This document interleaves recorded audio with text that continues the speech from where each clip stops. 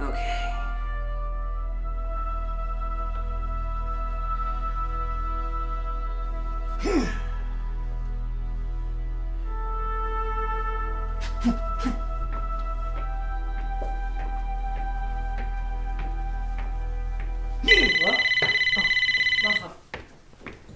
What?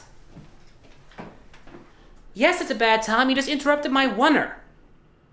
The one long take like they did in Gravity? Look, okay. What do you need? Alright, roast turkey, lettuce, tomato, mustard. Yeah, sun chips are fine. Look, could you just call me back in 5 minutes? Look, you don't... Okay, look, yes, I appreciate you do 5 minutes. Thank you. Okay, what? Oh, cherry Coke.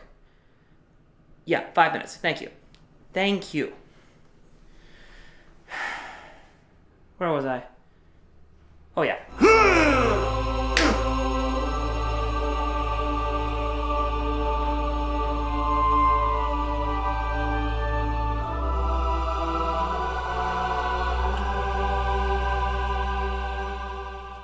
Ding, ding. This movie's awesome!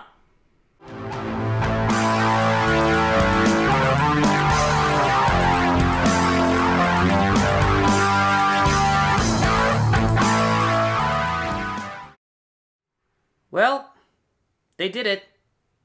I honestly didn't think it was possible, but the universe has actually managed to present us with a brand new, really good Rocky movie. And it's really a good thing in my opinion, because really, there hasn't been a decent Rocky movie since Rocky IV.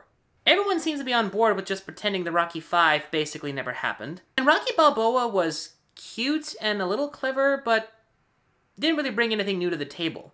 This not only has the prestige of being a brand new, really good Rocky movie, but it's also got the added bonus of Michael B. Jordan, who is becoming one of the best new talents that we have seen in a while. Not only that, he's paired up with one of my childhood heroes. The guy is still awesome. And even better, these two have genuinely great on-screen chemistry. I almost hate to say it out loud, but this might be a little miracle. The story follows a young man named Johnson, played by Michael B. Jordan, who is actually Apollo Creed's son. And for those of you who either don't remember or haven't seen the other Rocky movies yet, he's this guy. All you really need to know is that he tragically died during a fight in Rocky IV. Anyway, young Johnson is now all grown up and wants to make a name for himself, so he goes to Rocky Balboa to train him, which Rocky somewhat begrudgingly agrees to do. But as they train together, Rocky figures out that little Apollo Creed Jr.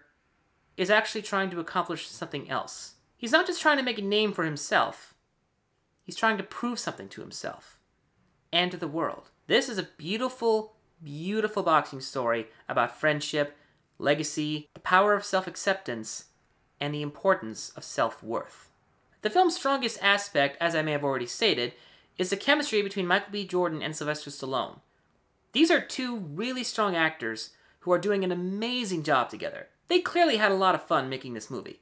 And of course, visually and stylistically, it is superb. The film was directed by Ryan Coogler, who previously directed Fruitvale Station, also starring Michael B. Jordan, and also a very good film. He has a very good sense of time and space, pacing, tension, mood, and overall flow. There's never a moment in this film where it felt boring. Everything going on in every scene in this movie was very well directed and interesting.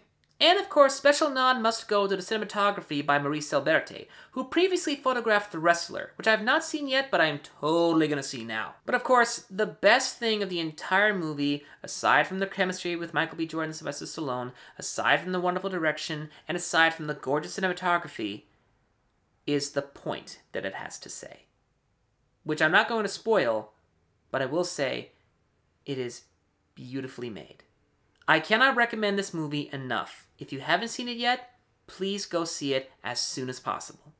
Also, Michael B. Jordan, if you're watching this, you did a fantastic job in this movie, and I look forward to seeing more of what you have to offer.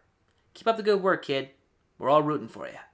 And, Sylvester Stallone, you are a childhood icon of mine, and I do enjoy seeing you in more movies. But could you please not do these? Please? Ladies and gentlemen, I am the Norm. Thanks for watching.